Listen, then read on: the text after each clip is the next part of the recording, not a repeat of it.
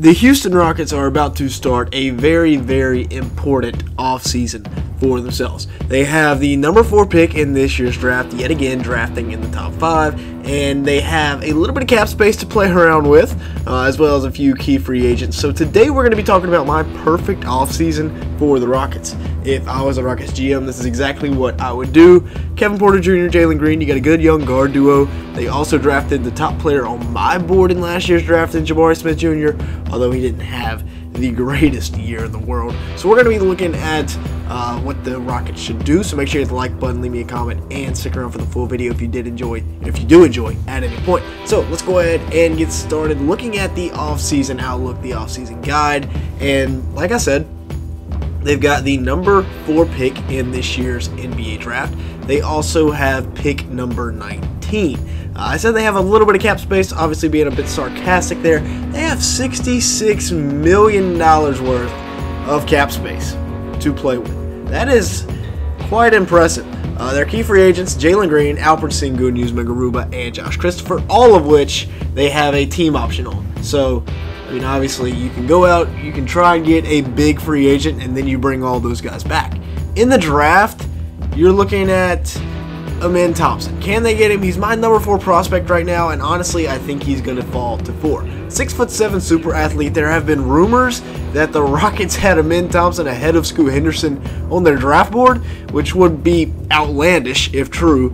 But, hey, they would still get the best point guard on their board if Amen falls to them. Great passer, great defender. Like I said, I've got him at number 4 on my draft board. That's kind of consensus. I've got him a lot higher than I have his brother, just because he is a true point guard. Neither one of them can really shoot the ball too well. I mean, I guess Azor, he's better than Amen, but he's still not the best shooter in the world. The backup plan would be Azar or Cam Whitmore.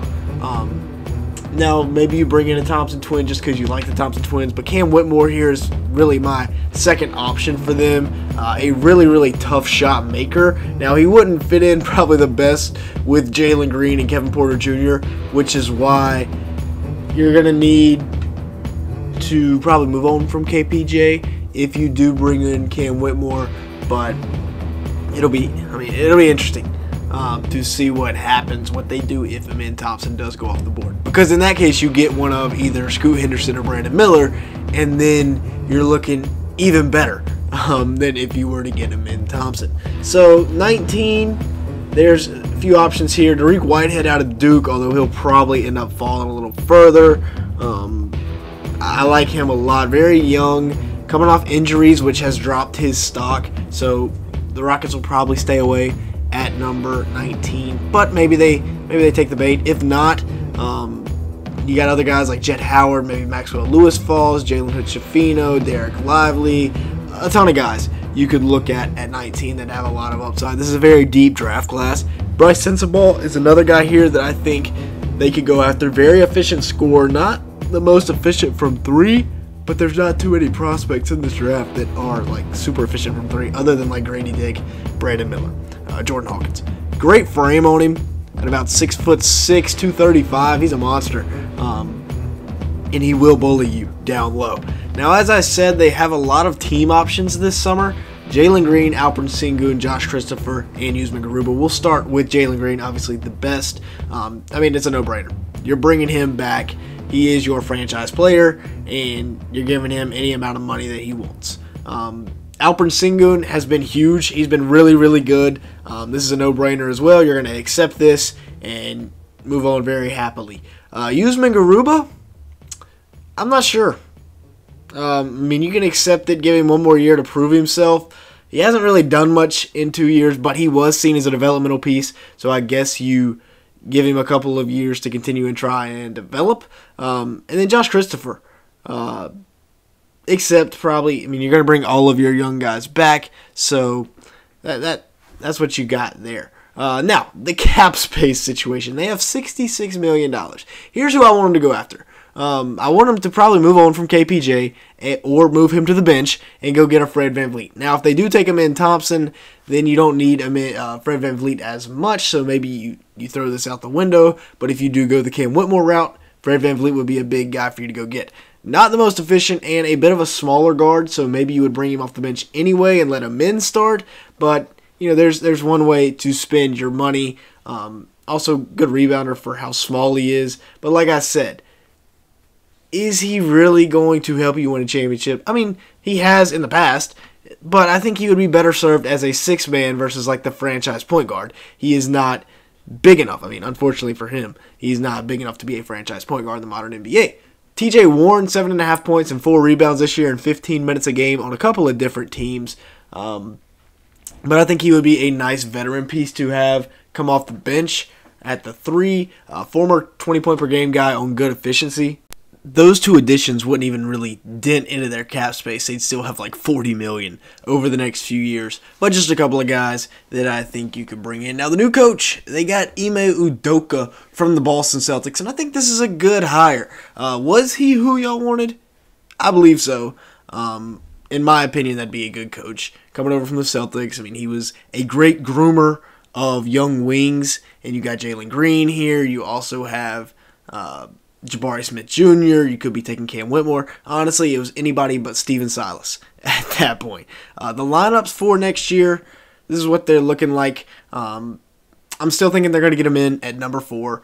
Jalen Green at the 2, and then KJ Martin at the 3. You could go a couple different ways with that, maybe Jae'Sean Tate, but KJ Martin, he seems to be happier now in Houston than he was, say, the beginning of the year. And then you still got Jabari Smith Jr. and Alperen Sengun. And like I said, I expect Jabari Smith Jr. and Jalen Green to flourish under Ime Udoka. Like I said, he groomed 2 really good wings in Boston. Who's to say he can't do it again in Houston? Now, I'm not saying he was the sole reason for the Bees being that good, or the Jays being that good, sorry. Not the Bees.